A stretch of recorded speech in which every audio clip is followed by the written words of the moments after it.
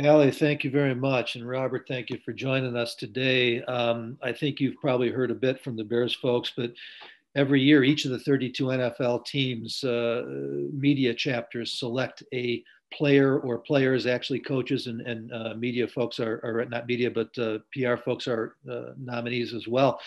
But we select a player or players as the good guy of the year, the player who does his most to cooperate with us and not only to visit with us whenever possible, but to be as helpful as you can in your comments. And this year was kind of special in a lot of ways. We had 9 players and 2 coaches receive votes. We had 4 finalists. Amongst the 4 finalists, everybody received multiple votes, and the vote ended up in a tie between you and Tayshaun Gibson. And the award this year is even that much more special to us because tragically, we lost one of our best, probably our best last week, Jeff Dickerson, who had been a member of our group for 20 years and was absolutely the definition of good guy. And so we have renamed the award the Chicago Media Jeff Dickerson Good Guy Award.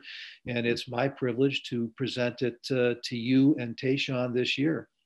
Well, thank you so much. It's a humbling honor. Well, I'm just doing my job when it comes to interviews, I guess. So, well, thank y'all for nominating and honoring me for this. Thank you, Robert.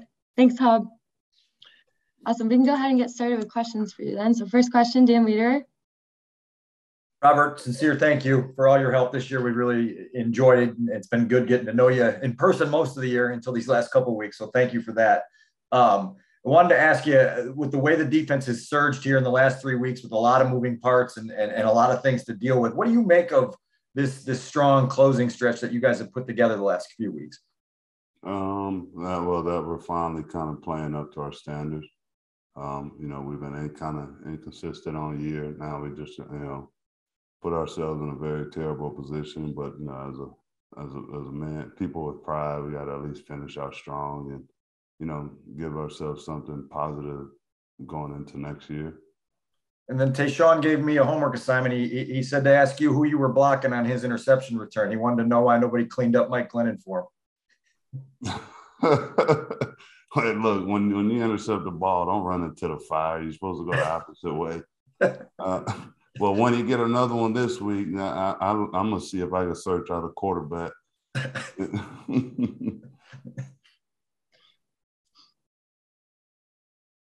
Next question, Mark Potash. Hey, Robert. Also, thanks again for all your help this year. We appreciate it. Just curious about, I don't know if we'll get a chance to talk to you after the game or whatever. How much different will your offseason be? Last year at this time or in the offseason, you had a lot of things to deal with as far as, coming back and stuff like that. This year, you're coming off a great year. Will it be any different mentally and physically for you in this offseason as you look ahead to 2022? No, I think I'm kind of, in a sense, approach it the same. Allow myself, one, to get away from football and just kind of decompress and just live life normally. Then after that, I've been saying all year, just stay, spiritually and mentally happy in a good place. So whatever I got to do that, I'm going to continue to do. But, the off season, again, we all train. It's just more staying in a good place. So, I'm sure I'm be on the same sort of regimen. Robert, you're such a low-key guy. Do you reward yourself for a season like this in your off season? Do you do anything, buy anything? What do you do you celebrate? What do you do once you kind of get to step back and see what you've actually done another good year? Again, I'm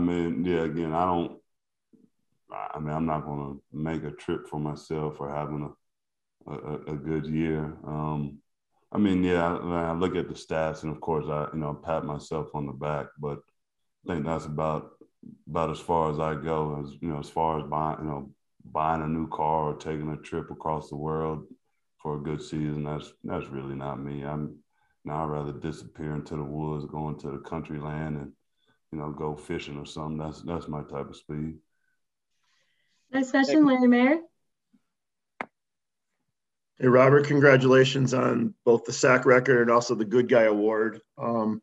when we talk to your teammates and coaches, and we kind of obviously sense that you are a low-key guy, you don't talk a lot, but yet in these media sessions, you're always very open, honest, and reflective, and I think that's why we all appreciate you doing these. Is this something the way you've always been, and was there anybody with the Rams that maybe you followed their lead or gave you advice about how to speak with the media when you came into the league? No, I've always been a quiet guy. Yeah, that's just my personality. And as far as when I have to talk to the media, you know, I try to be as honest as I can when I talk to people. I have absolutely no follow-up for that. Next question, Andrew Siegel. Yeah, got a few of y'all off guard, I see.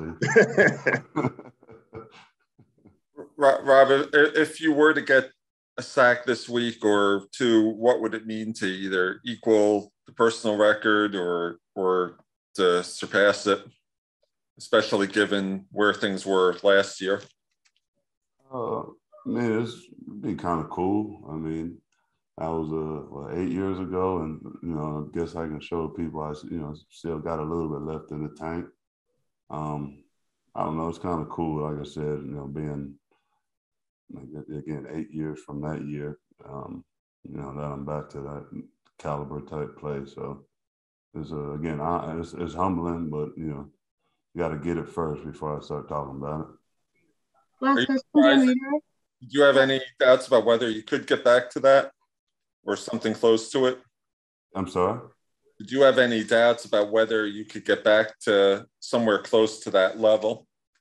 No, I never had doubt. I mean, honestly, those are my expectations of myself. And like anybody else, you got to be consistent on doing it. And, it starts with being available out there on the field. Last question, Dan Weeder. Rob, I think you can market some T-shirts with that expression. I appreciate that very much. When we talked to Travis after the game on Sunday, he seemed very grateful for the opportunity to sort of learn from you and Khalil. I'm curious what you've observed of him in the 2 years you've been together in terms of his willingness to be a sponge, and then obviously your willingness to kind of pay your knowledge forward.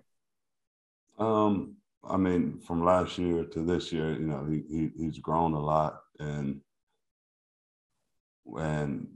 him, I guess, again, being in his second year, seems a lot more comfortable, a lot more confident in himself. When he hears a play call, that way, when he goes out there, he can play fast and start making plays.